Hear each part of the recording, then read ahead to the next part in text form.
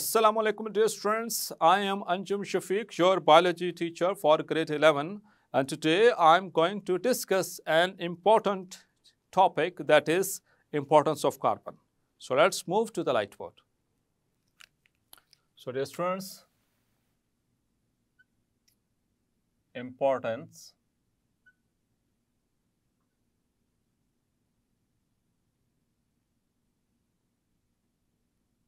of carbon.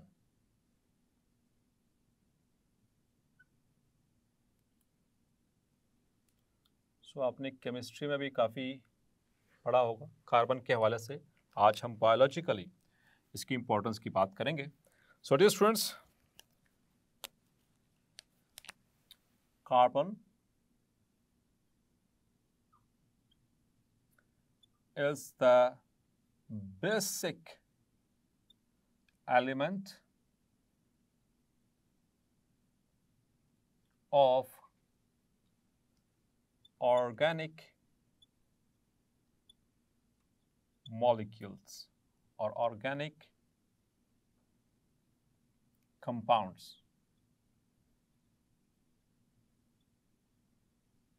Clear? It's a basic element. हमने दो तरह के जो है वो कंपाउंड्स पढ़े हुए हैं, organic and inorganic. Organic dear students किसे कहते हैं? Make your concepts clear, hopefully clear होंगे। मैं रिवाइज करवा देता हूँ आपको।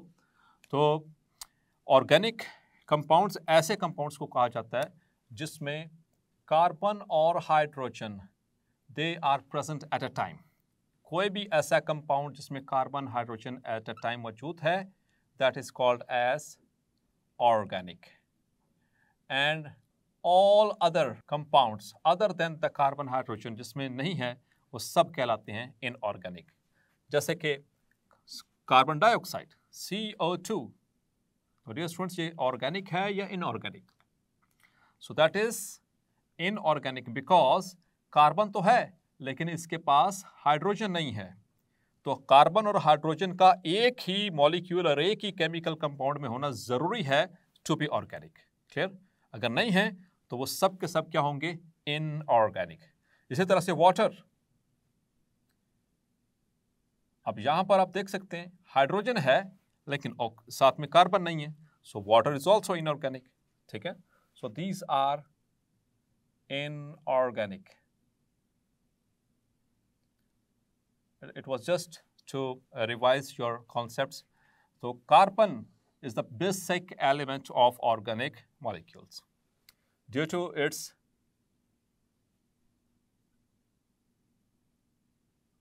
complexity,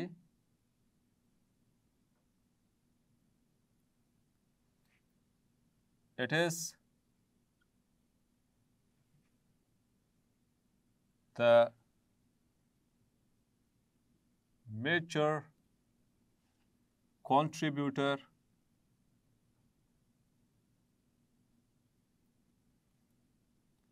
in the skeleton of life. जिंदगी में जो जिंदगी का ढांचा है वो सारा का सारा इसके ऊपर बेस कर रहा है। हमारी पूरी बॉडी ऑर्गेनिक है। Most of our body is organic. हमें आसपास जो चीज़ें दिखती हैं, चाहे वो लिविंग हैं या नॉन लिविंग हैं, most of them they are organic in nature, most of them. ठीक है? तो इसमें carbon that is the major element, the basic element. Clear? Now we will discuss some features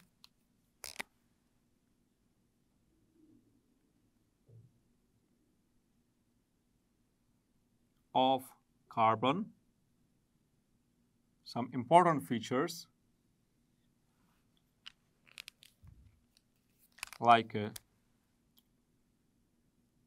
the carbon is tetravalent। tetravalent chemistry में पढ़ा होगा। इसके outer most shell में कितने इलेक्ट्रॉन्स हैं dear students? its outer most shell has got 4 electrons, so that is why it is called as tetravalent। इसके outer most shell में 4 electron होने की वजह से, इसी वजह से it also belongs to group 4A of the periodic table। Clear? इसी तरह से डियर स्टूडेंट्स, अब इसके पास चूंकि 4 जो हैं वो इलेक्ट्रॉन्स हैं, तो किसी भी एटम को, किसी भी एलिमेंट को या एटम को स्टेबलाइज होने के लिए कितने इलेक्ट्रॉन्स चाहिए होते हैं? तो इसमें आपने पढ़ा था केमिस्ट्री में, they follow either the duplet rule और ऑक्टेट रूल। तो स्टेबलाइज होने के लिए या तो उसको ऑक्टेट रूल फॉलो करना पड़ेगा या फिर डुप्लेट। और डुप्लेट रूल वो तो पहले 2 एलिमेंट्स पे फॉलो होता है, हाइड्रोजन और हीलियम पे, उसके बाद तमाम के ऊपर ऑक्टेट रूल।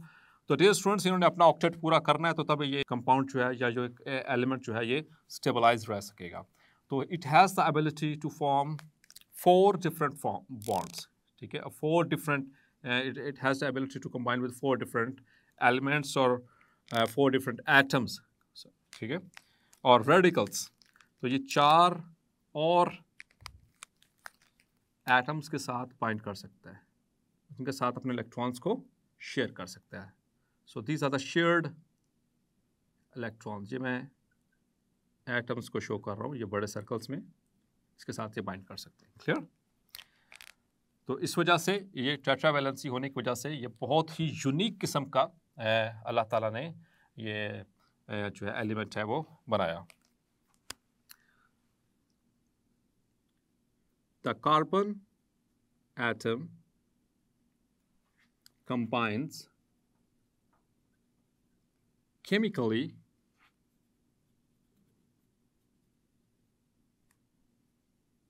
with 4 atoms, वो सेम भी हो सकते हैं, वो डिफरेंट भी हो सकते हैं, और radicals, giving rise to stable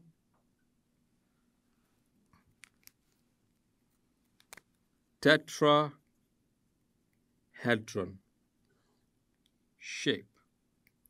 जब भी इसके चारों बॉन्ड्स जो एटम्स जो है वो उसके साथ एक जैसे जुड़ जाएंगे, तो ये कौन सी शेप अटेन करेगा? टेट्राहेड्रन, 4 कोनों वाली, like this. So this is carbon,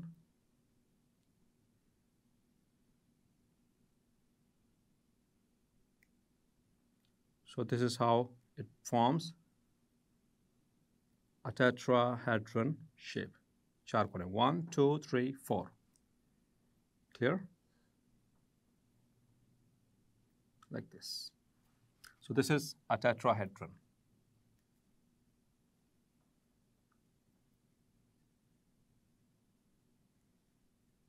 तो जब भी ये 4 एटम्स के साथ या रेडिकल्स के साथ ये बॉन्ड बनाएगा, तो ये टेट्राहेड्रन शेप अख्तियार कर सकता है। It also has the ability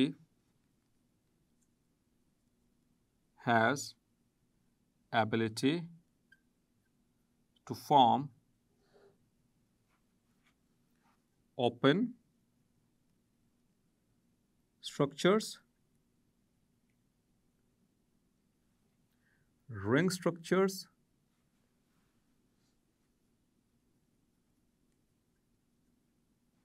or branched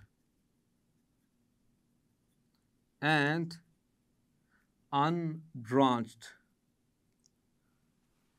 structures। सो ये काफ़ी बेहतरीन किस्म की क्वालिटी, यूनिक किस्म की क्वालिटी जो कि सिर्फ इस एटम को अल्लाह ताला ने दी। Like here is an example,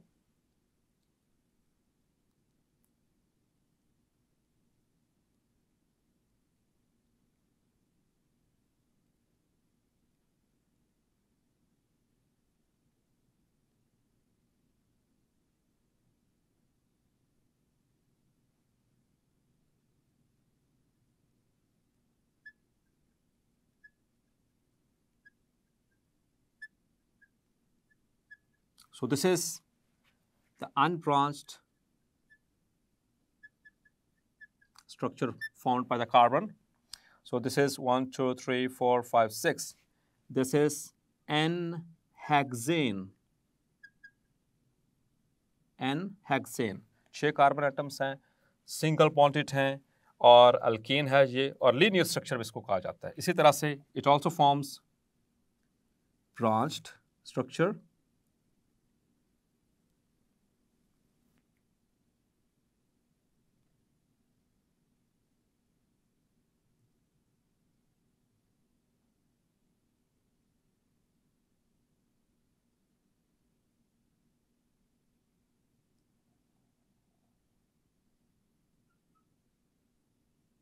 so this is the branch structure.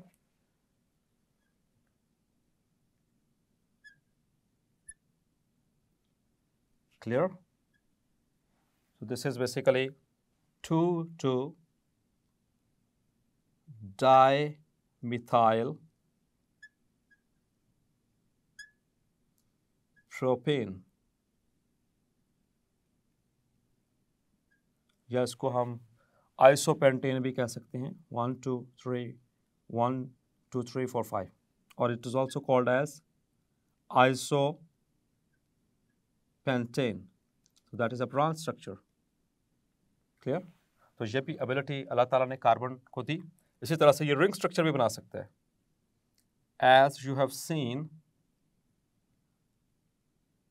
in the benzene.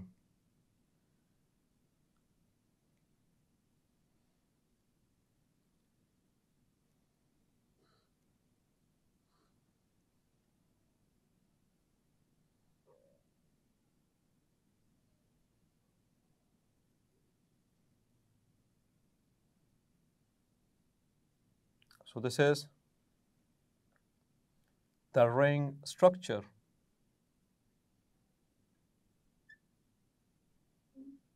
This is the structure of benzene, C6H6.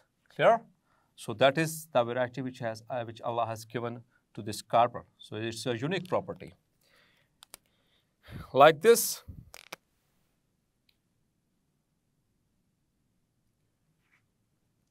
carbon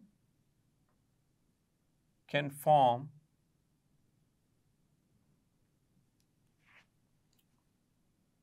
covalent bonds with hydrogen, oxygen, carbon, nitrogen, sulfur, etc. etc. Clear? और dear students, मुख्तलिफ तरह के ये bond बना सकते हैं. Bond कौन कौन से बन सकते हैं? Number 1 is carbon hydrogen bond. So these are the bonds formed by the carbon. Number 1, carbon hydrogen bond.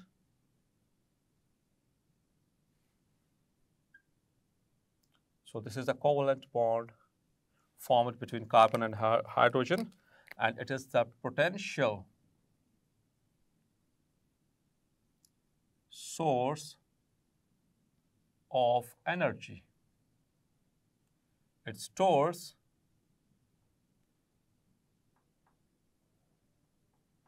energy during formation and releases energy while breakdown. So this is the potential source of energy, dear friends. Carbon hydrogen bond जितने भी compounds के अंदर होगा, तो ये potential source of energy है. जब ये बॉन्ड बनता है तो तब एनर्जी इस्तेमाल होती है, जब ये बॉन्ड ब्रेक होगा तो इसमें से एनर्जी रिलीज होगी. इसी तरह से carbon, it forms the bond with oxygen, carbon oxygen bond, that is called as the glycosidic bond or linkage. Inshallah, we will discuss in detail in the portion of carbohydrates. So that is the bond formed between two monosaccharides. Clear? यानी कि carbohydrates में चल के पढ़ेंगे, उनमें monosaccharides, दो monosaccharides के दरमियान जो बॉन्ड बनता है कार्बन और ऑक्सीजन के जरिए वो लिंक होते हैं, that is called as CO bond और द ग्लाइकोसिडिक बॉन्ड। क्लियर? इसी तरह से the carbon also forms the bond with nitrogen, that is called as carbon nitrogen bond, or it is also called as the peptide bond or peptide linkage. Clear? So it is a bond, the covalent bond formed between two amino acids. The bond formed between the two amino acids is called as the peptide bond, and it is present between the carbon and nitrogen. Inshallah, in the portion of proteins, we will discuss it in detail. The peptide bond. In carbohydrate portion, we will discuss the glycosidic bond. These are important regarding short questions. इसी तरह से, dear students, the carbon forms molecules. The molecules formed by carbon. तो दो तरह के molecules dear students बनते हैं.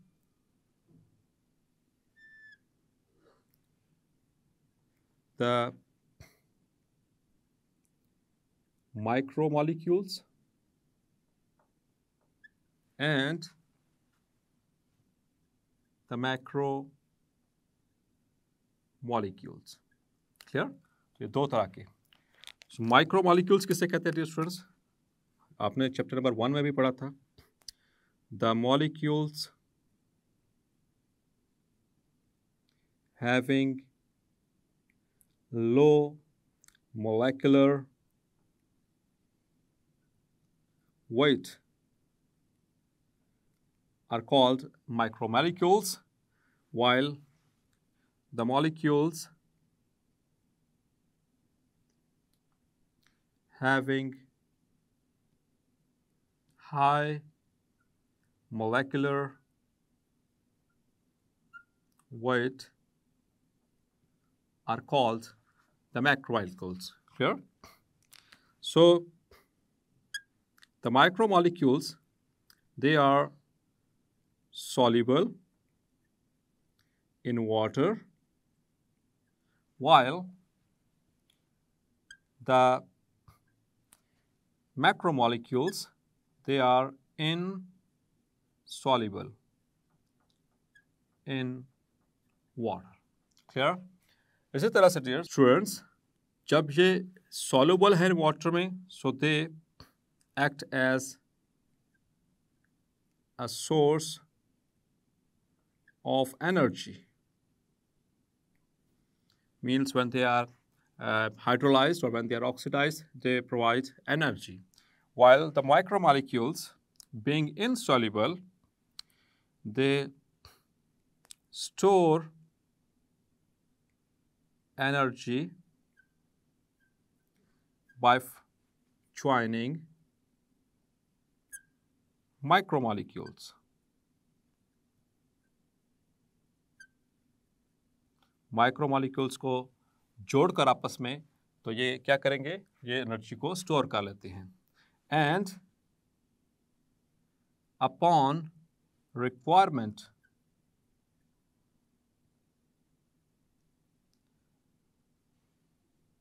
they are and they provide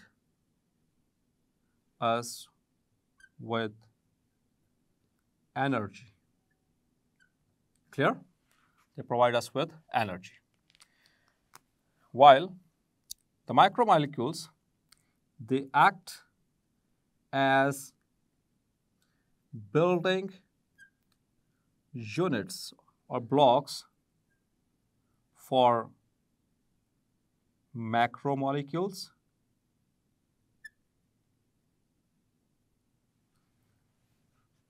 while the micromolecules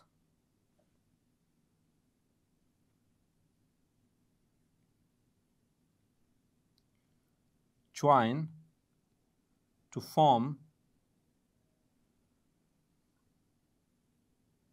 macromolecules. Clear? और इसी तरह से dear students, इनकी examples, its examples are like glucose, amino acids, fatty acids, glycerol. So these are the micromolecules, while the example for macromolecules is starch, proteins, lipids, DNA, that stands for deoxyribonucleic acid, and RNA. So these are the examples of macromolecules. और dear students, याद रखिएगा ये जो examples macromolecules की मैंने आपको दी हैं, इनमें सबसे complex और lengthy और सबसे बड़ा जो macromolecule है, that is DNA. Inshallah, in second year, in chapter number 20, that is chromosomes and DNA, वहाँ पर आप इसकी details पढ़ेंगे और आप हैरान रह जाएंगे कि DNA के अंदर इतनी information भी हो सकती है which we can just imagine, and sometimes we cannot just imagine a type of information and the quantity of information which is stored in a single DNA. Clear? So dear students, hopefully आज का lecture भी आपको clarify हो गया होगा. मिलते हैं next lecture में और तब तक अपना ख्याल रखिएगा. अल्लाह हाफिज़.